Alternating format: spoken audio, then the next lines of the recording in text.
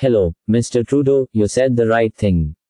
It is not right to go to another country and kill someone who is considered a terrorist by our country. Such actions, done without regard to the sovereignty of another country, can only be described as roguery. Mr. Trudeau, you are saying that the right of another country to give asylum to the hiding terrorists should be respected, no matter how serious the crime or terrorist activity they have committed. Yes, Mr. Trudeau, there is a point in what you say. No country has the authority to use secret agents or soldiers to enter another country and kill terrorists. So, Mr. Trudeau, first you should teach this lesson to your allies. When you meet Mr. Biden next time, you should teach them that the USA had no right to enter Pakistan and kill bin Laden. Only after that you can come to teach Indians. One final thing, Mr. Trudeau.